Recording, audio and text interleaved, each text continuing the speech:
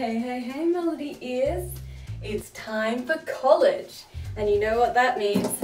Lots of packing and cleaning. Say goodbye to your childhood and clean everything from last year. Wait. That's a bit embarrassing. Let's focus on something else, shall we? Hints and tips. This is a hay fever session. Let's play Where's Eleanor? So here are my top 3 tips on how to get an edumacation. Look after yourself. Take care of planet. And learn. You could get one of these. Or wear a funny hat. So class, let's look at how to take care of yourself. The first thing you need is oxygen. Nice, slow, deep breaths. Personally, I love oxygen and I like to do a bit of deep breathing to help me with any stress.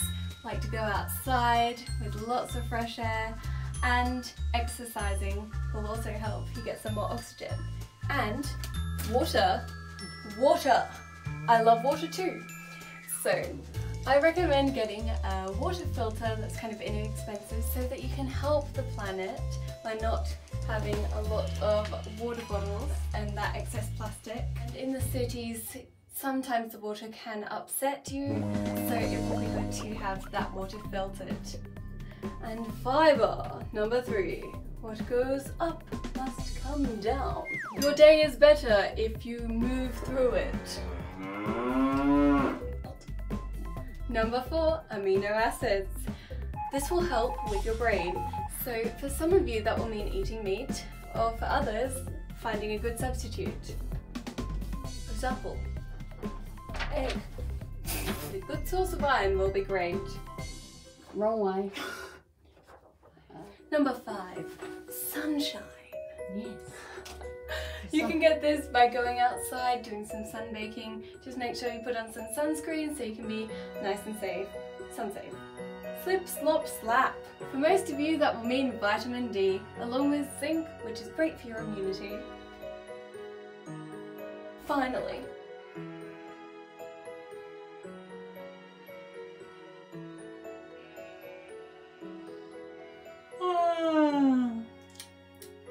and finally, sleep. I'm bringing my own pillow. 8 hours a night will see you right. It also helps with weight loss. If your residency is in one room, then you'll be working in confined spaces. So, when you pack, I suggest rolling your clothes. This will save you some ironing when you unpack your suitcase and also allows you to pack more.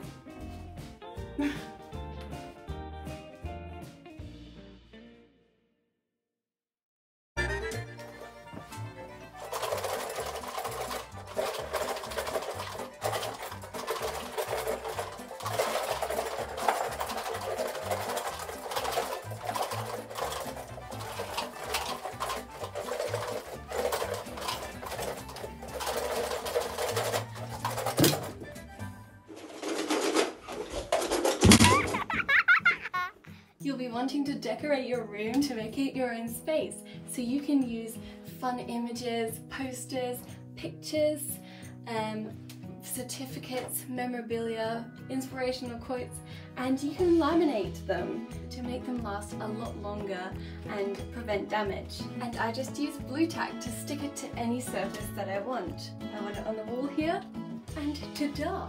It is stuck and it's not causing any damage to the wall. So, ta-da! Now I have a decorated space.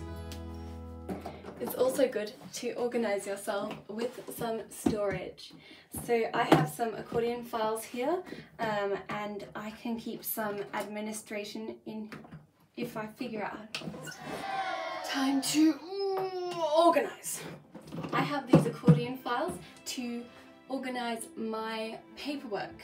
So I also have one for my songs, but you can also have important administration like taxes and bills and applications, scholarships, grants, you name it, you can put it in these accordion folders, and I just put them in alphabetically. This is my music one though, because I'm a singer, so I've got my music here. And that keeps everything in a place where I know it will be, and it's pretty compact. And I can just carry it with me if I need to go anywhere. You can use a range of different folders or filing types to organise your paperwork. But if you're in a really confined space, it may help to save things digitally, and then you'll have everything you need in one place. But it's good to have your supplies organised before you're at college and uni. So Melody ears, I hope those hints and tips will help you on your way to a great career. Most of you